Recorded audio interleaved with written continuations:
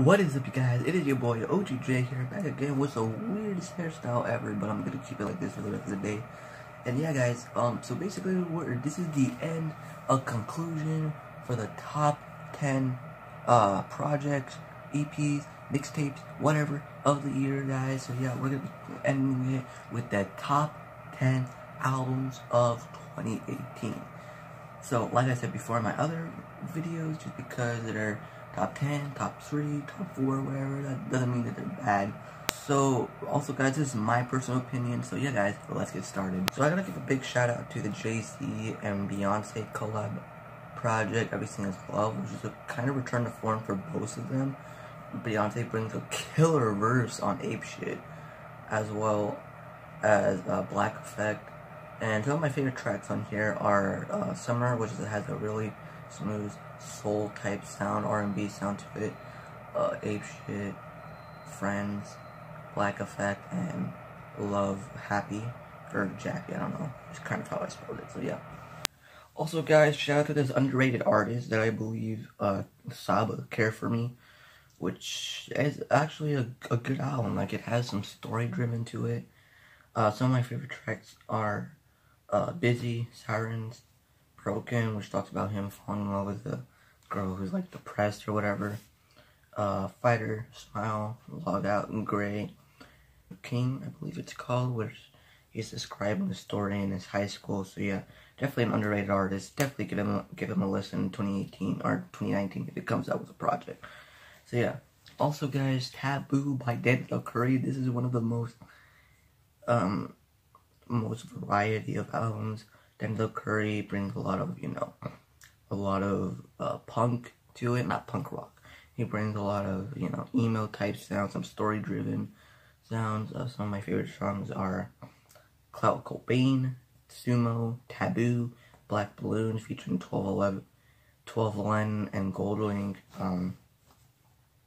Super Saiyan Superman, Switch It Up, Mad I Got It, and Sirens featuring J.I.D. Shout out to the new The Carter 5 project by Lil Wayne. He hasn't put an album out since 2013, so it's definitely worth the wait because he does bring some killer flows, some killer verses, very good hooks. Some of my favorite tracks are Don't Cry featuring XXXTentacion, Dedicate, Uproar, Let It Fly featuring Travis Scott, really great. Can't Be Broken, which has a good sample, which I don't know what this word sample's from, but I hope I can find it out. Mona Lisa featuring Kendrick Lamar, which is a story-driven album or song, which I do like. What About Me featuring Sosa Man, I believe. Famous featuring Regina Carter and Problems. So that's good. Also, guys, I have to put it on this list. Astroworld by Travis goddamn Scott. This is one of the greatest, if not the best, album in the last 5 years. Like, Travis Scott brings so many hooks, so many good flows, so many good songs, so many, very sampled beats, very different artists that nobody even knew about. Well, some did. For example, some of my favorite tracks are Stargazing, Carousel featuring Frank Ocean, Sicko Mode featuring Drake and Sway Lee, I believe someone else, but I can't remember. Stop Trying to Be God, which is a story type driven song. No Bystanders featuring Juice WRLD and Shaq West from Obama. Wake Up featuring The Weeknd, really, really freaking nice. Contrast between The Weeknd and Travis Scott. Yosemite featuring Gunna and Nav. To be quite honest with you, Nav shouldn't even be on the album. Can't Say featuring Don Toliver, which you saw that was honorable albums. So yeah, Butterfly Effect and Coffee Bean. Shout out to DiCaprio 2 by J.I.D. So yeah, this is again one of the good albums this year. Very infectious hook, fast rapping by Mr. Jid himself. Some of my favorite tracks are Slick Talk, Westbrook featuring ASAP Ferg, Off D's with fellow Dreamville member J. Cole, 150 Rum, off Zoinkies, Tide featuring Black and Ella May, Strawberries featuring BJ the Chicago Kid, and Hot Box featuring Method Man and Bodman himself, Joey Badass, which I hope he comes out with a project next year. Also, I gotta give a shout out to this underrated artist who, Room 25 by No Name, and that is their name, No Name. So yeah, it's kind of like an R&B type rap type situation, kind of a blend of both. Some of my favorite tracks are Prayer Song, Widow featuring Felix, I don't know. It's not PewDiePie. Don't Forget, Mantico B, Ace featuring Simina Saba, which was on my album list, if you remember earlier. Part of Me featuring Felix, With You, No Name, featuring Yaw and Adam Ness. Also guys, I have to put on this list the Black Panther, the album, and Inspired by TDE. Now this is all around great hits. Some of them are misses, but most of them are hits.